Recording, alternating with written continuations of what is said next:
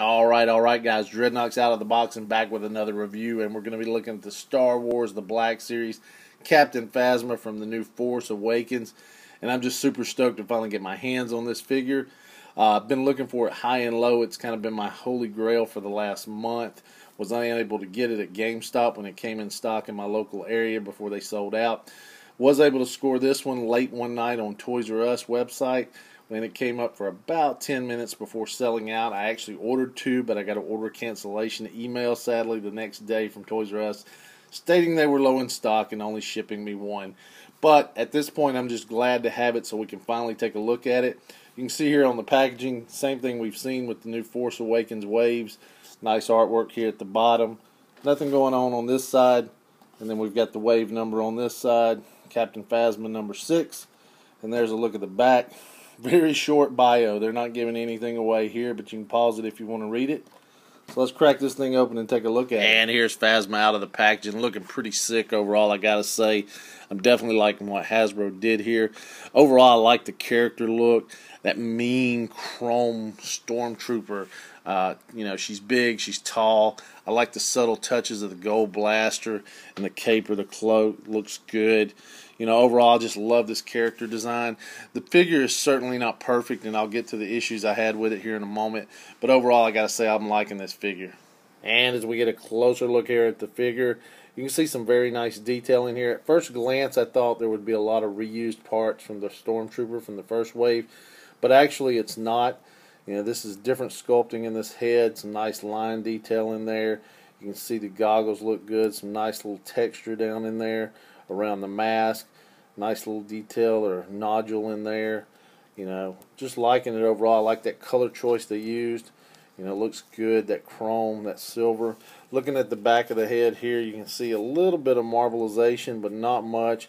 And there's just a slight crack in there in the paint, but it's really not noticeable, especially from a distance.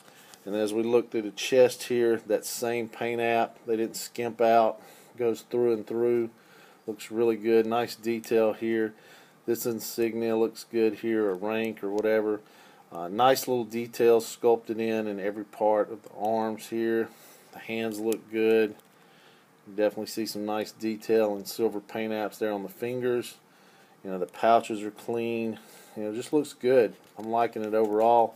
Same thing through the legs. You can see a little bit of paint here on the knee, some bleed over, a little bit of black there, but you can see the ribs are sculpted into around the knee pads.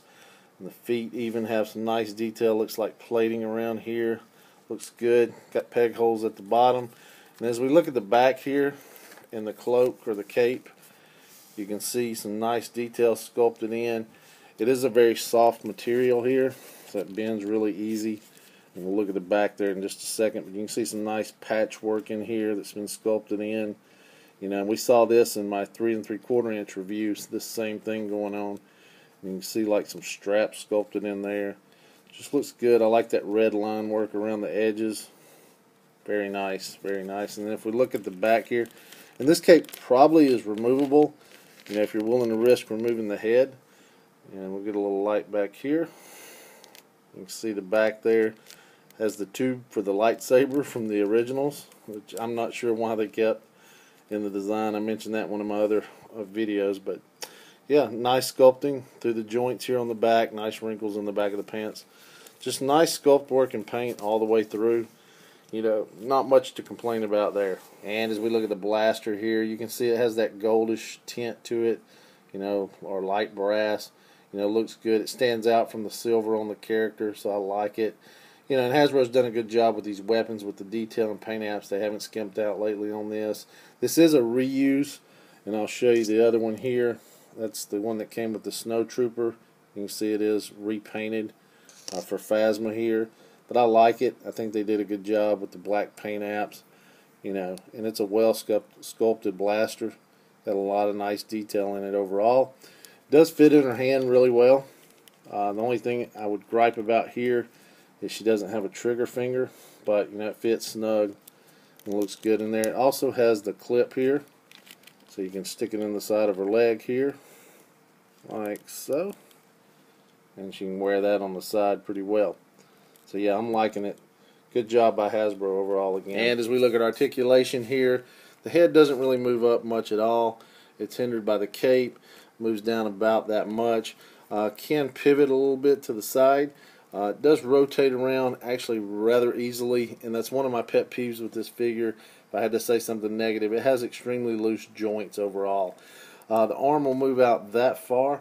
It does rotate all the way around really loosely. Of course, this side does not because it's hindered by the cloak over here. Has single jointed elbows. It does rotate. Has a hinge on the wrist, moves in that far, out that far, and they do rotate around. Does have an ab crunch or diaphragm joint. Only moves forward about that much, moves back about that much. Does pivot on there and does rotate around. No waist rotation. Does have upper leg rotation, and these are actually the only part of the joints that are tight. Everything else is actually fairly loose. Can't really move the leg up at all because it's hindered here with the belt and this plate. It can move back somewhat until the cape holds it back. Has double jointed knees, and you kind of have to play with these to get them up behind the cape like so. No cut at the calf. Feet don't really rotate. Does have a nice rocker on it though, and you can pivot the foot all the way down and comes up about that far. And here she is next to a part of a battalion of First Order Stormtroopers from the first wave, and you can see here she's towering over these guys. I'm loving the scale. She's supposed to be big and bad, and we know she's tall. She's measuring in at 6 3/4 inches tall, so great size and scale to this figure. Next, here she is in comparison to Kylo Ren, and I gotta say I'm loving the way they look together. I think they complement each other well. She's big and bad, and he's sleek and cunning, and I just can't wait to get these guys on the shelf together. And here she is next to the original big, bad, tall, and scary Darth Vader here on the left, and they scale almost at the same height. She may actually be putting Vader to a little bit of shame here because she might just be just a smidge taller, actually. Lastly, here she is next to her Game of Thrones counterpart, and I'm liking the way they scale together. If you think of Brianna Tarth actually putting this armor on, that's about the right size for her body. And of course, over here is the guy she beat to a bloody pulp, the Hound. So wrapping up here, guys, I know everybody's losing their minds to get this figure. I'd say be patient. Don't pay the high prices on the aftermarket. Don't buy into the scalpers here. Camp out the websites if you need to, like me, if you're dedicated. If not, I think we'll see this character in wide release. Overall, I gotta say she's a buy because she is iconic. The look of her, I think she's going to transcend the movies, you know, like Boba Fett or Darth Maul. She may not get a lot of screen time. They may kill her off in the first movie, but I think we'll be seeing this character look for years to come. And I think if you miss out on this figure, it's going to be like missing out on a Boba Fett or a Darth Maul or something. So, you know, for that fact and that fact alone, I rate her a buy. She does have great sculpting. The paint is good on the figure, you know, other than the one sloppy area I had on the knee.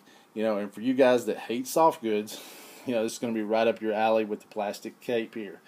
The bad side is she does have extremely loose joints.